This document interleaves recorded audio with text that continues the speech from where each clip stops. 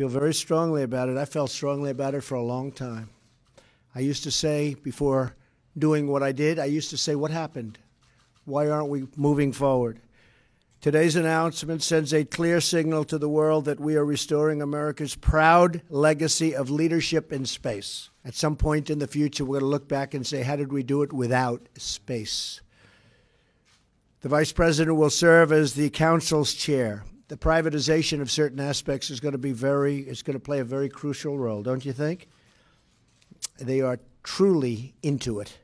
I will say that's not easy because everybody wants to be on this board. People that you wouldn't have believed loved what we're doing so much. They want to be some of the most successful people in the world want to be on this board.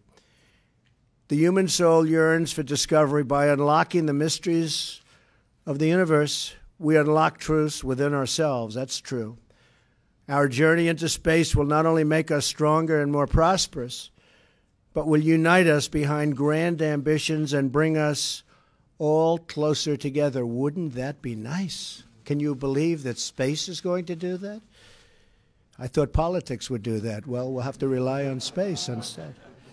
Every launch into the skies is another step forward toward a future where our differences seem small against the vast expanse of our